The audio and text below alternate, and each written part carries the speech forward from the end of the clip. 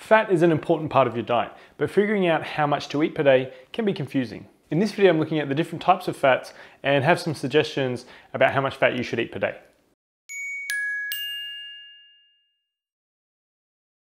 The latest US dietary guidelines don't have an upper limit for how much fat you should eat per day because it's not the dietary demon that we were once told it was. Now, aside from trans fats, most fats have beneficial or at least neutral effects on health. How much fat is healthy to eat per day?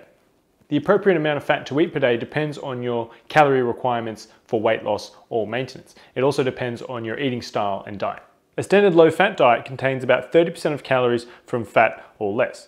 Now, here are a few examples of suggested daily fat ranges for a low-fat diet based on different calorie goals. For 1500 calories, you'd have about 50 grams of fat per day. For 2000 calories, it's 67 grams. And for 2500 calories, it's about 83 grams of fat per day. A moderate fat Mediterranean diet. Now, this diet typically provides 35 to 40% of calories from fat, including plenty of monounsaturated fat from olive oil. Now, other sources of fat are plant and animal foods such as fish, meat, eggs, dairy, extra virgin olive oil, fruits, vegetables, legumes, and whole grains. Now, here's a few examples of suggested daily fat ranges for a Mediterranean diet based on different calorie goals. So for 1500 calories, it's about 58 to 67 grams of fat per day. For 2000 calories, it's about 78 to 89 grams. And for 2500 calories, it's about 97 to 111 grams of fat per day. It's important to note that studies show higher fat diets, like the Mediterranean diet, are actually much healthier than the standard low-fat diet. The percentage of calories from fat for a high-fat, low-carb or ketogenic diet will depend on how low your carb intake is, but it will generally be between 50 to 75% of calories. Here are a few examples of suggested daily fat ranges for a low-carb or ketogenic diet based on different calorie goals. So you've got 1500 calories would be about 83 to 125 grams of fat per day. For 2000 calories, you're looking at upwards of 167 grams. And for 2500, it's 139 to 208 grams of fat per day. Now, not everyone agrees on the health aspects of this eating pattern, but perhaps more importantly, hardly anyone manages to actually eat like this for a long period of time. So keep that in mind. Foods high in healthy fat.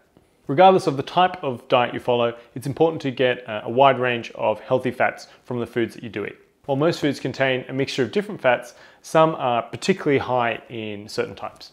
Monounsaturated fats are found in most plant and animal foods, but some foods are especially rich in them. These include olives and olive oil, macadamia nuts, almonds, pecans, hazelnuts, pistachios, peanuts, avocados, pork, and beef. As for polyunsaturated fat, there's two types. There's omega-3 and there's omega-6.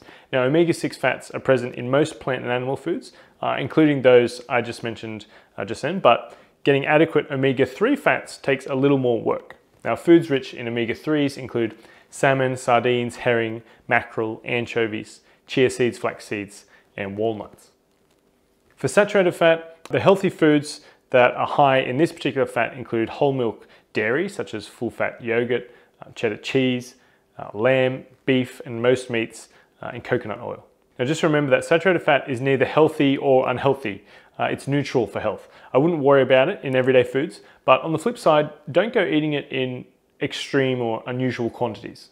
Fats serve a number of important functions, as well as making your food taste good and helping you feel satisfied. Eating the right types in the right amount can go a long way to reducing disease risk and enhancing your overall health. Thanks for watching. Make sure to give this video a thumbs up if you found it informative, and don't forget to subscribe to the Authority in Nutrition YouTube channel by clicking the red subscribe button below this video.